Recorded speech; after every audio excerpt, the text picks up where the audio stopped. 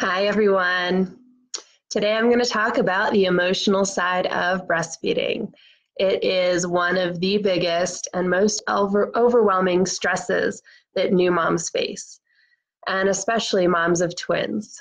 So this comes up a lot, and I'm going to talk a little bit about the emotional piece, like what you can do about it and what's so stressful about it, and give some hope and some ideas right here today. I'm Lindsay Lowrance. I'm a counselor in Colorado, and I often help twin moms go from drained and distracted to powerful and fulfilled. One of the ways I do that is by making therapy easy and accessible and convenient for moms to have it right there at their fingertips at the comfort of home. No babysitters needed, no figuring out how to shuffle appointments and transportation. I provide therapy through, live video chat like this, where, we can talk back and forth and you can get the support you need. So that's part of who I am. I'm also a mom of twins. I've got 3 little kids, and my twins are just over a year old. So I've also been through a lot of the challenges and the struggles. I get it. Twins are a whole different ball game. And so when it comes to breastfeeding or trying to nurse or pump for your twins, everything just kind of steps up a notch and becomes a little more challenging and a little more draining, to use, my phrase about feeling drained and distracted, for sure. So part of why breastfeeding can be so emotional is that you might have, some expectation in mind of what it's going to be like when your new babies join you. And you might be gung-ho about, okay, I'm definitely going to do this. I'm going to breastfeed. This is how it's going to look, and I'm going to power through. Or you might be on the fence. Some moms aren't really sure, and they're like, well, let's just see how it goes. Hopefully I can, but I don't know.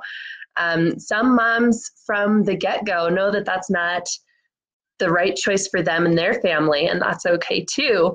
But on the emotional side of it, I've talked with so many moms that have guilt and strong feelings about whether they can or not, whether they can 100% part of the feeding through breast milk, or have to do some formula supplements, and some moms that even choose to go formula all the way that feel kind of struggle with their choice, or feel bad about it, or feel self-conscious about it. And so there's so many emotions that play into all of these parenting decisions, and this is one of the first things that you experience as a parent right when your babies are born. So you're hit with it right in that crazy hormonal, you just gave birth, you're overly exhausted, overly filled with joy for meeting your new little ones.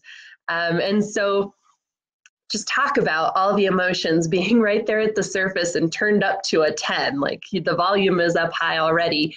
And here you are trying to figure out feeding your babies and what's going to be best. And you know what? Breastfeeding isn't always easy. It may be, natural and something that our bodies are meant to be able to do, but actually most people seem to end up having a challenge here or there, or come across one after another after another. And so there's a lot of questions about, is my baby getting enough to eat? How do I know if I'm doing it right? Is it supposed to feel like this? Is it supposed to hurt? There's so many questions. And unfortunately, not everybody gets great support from the get-go. Whether you've gotten some bad advice, not all lactation consultants are equal and equivalent. And so sometimes the support and the advice that you get, you trust because it's coming from a professional, and it ends up, hurting you more. And so trying to find the best support. Some people come from families where, breastfeeding is taboo, or no one in the family really knows about it. And so they don't have support from that end, whether their family is not behind it or just doesn't understand it and doesn't know how to answer questions or to, encourage.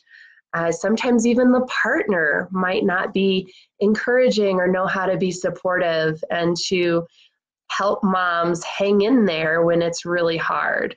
Because let's face it, the first few weeks of breastfeeding for most women are really challenging. And so finding the right support, finding the encouragement and the motivation and getting your questions answered, it's really important if you really, want to hang in there and get through the challenging time over to the other side of it where suddenly things get a little easier and feel better, and then it's smooth sailing.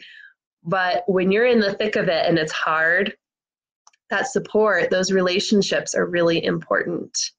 So that's one piece of the emotional thing about breastfeeding that, I think there's also a lot of expectations that we put on ourselves and that we feel from society about what's okay and what's not okay. And so a lot of times I think those judgments replay in our heads and just kind of put more pressure on us to, be perfect, please everybody, do things the right way. And it's just not realistic. I mean, everyone has their own path. Everyone has, their own needs for what is best for them, what's best for their child. Not every baby is the same. Some of them have different needs there too. And so you really have to listen to your own situation, your own intuition as a mother, and what feels right for you, and go from there. So no one can really tell you it should look a certain way, because that's just not the truth. There's no one right way. Trying to find your way is what's important, and trying to find ways to make it less stressful and easier so that you can just enjoy being a mom. That's important. Being able to bond with your baby, that's important. Making sure your baby is fed and healthy, those things are important. You won't know every answer, and you're not always going to know if what you're doing is the best way. And so it's okay to wonder or to ask questions or to seek out help from experts. That's part of what I'm going to be doing tomorrow in my interview with a lactation consultant. Is we're going to get some answers about how can we make things easier, less stressful, less overwhelming, and give you the support that you need. I really hope that the overall message is just going to be that whatever your path, it's okay. And I'm here to help. I'm going to give you some guidance on how to feel better about whatever your choice is. And if you want to problem solve, there's other help out there, other wonderful resources for you to figure out what way is going to work best for you. All right, so I hope that you all plan on joining tomorrow to get more information, to follow the interview with the lactation consultant. If you're here live at 10:30, sorry, not tomorrow, it's actually Friday, Friday the 24th at 10:30.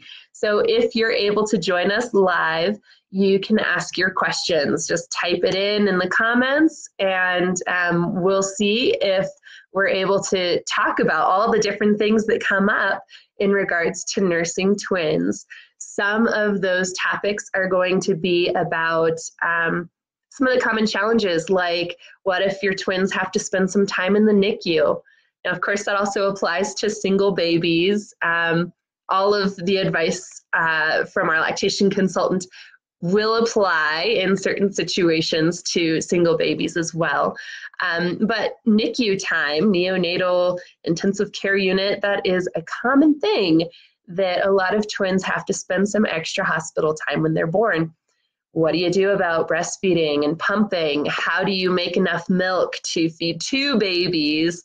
Do you need to triple feed? What is triple feed? Those kind of questions we're going to get some answers to. And the exhausting overnight pumping or feeding in those early days, you know, those are the moments where you might feel like giving up, or you might feel like you're losing your mind, or you don't know what you're doing, or you just can't take any more. So we're going to have Amanda here talking with us about some hacks and tips on how to make it easier, what you could do to hang in there and make it kind of a smoother process. And I will be there as well to offer some emotional support and some guidance for those really rough moments. We're also going to talk about, what your partners can do to help support you, how to encourage and be there for you when times are really testing and you might think about giving up or quitting, or you feel like you're just bursting into tears, breaking down, and you don't know what else to do. How can they be there for you? They might need some guidance on that. We will touch base on that too. And then when it comes time to feed your babies solids, a lot of moms do stress about all things about feeding their babies. And so I've heard a lot of expectations and pressures about, well, I need to buy all organic foods and make my own homemade purees and, do all these things fresh. Let's talk about, what those expectations are, but let's talk about where's the reality and what's going to make things easier for you and still be healthy and meet your kids' needs. So join me on Friday the 24th at 10:30. I hope that you're able to share with friends and other new moms, whether they're twin moms or moms of singles, even if it's their second, third, fourth kid. It's okay. Each breastfeeding journey is different and each mom could really use some support. So join me live or watch the replay. Thanks and take care.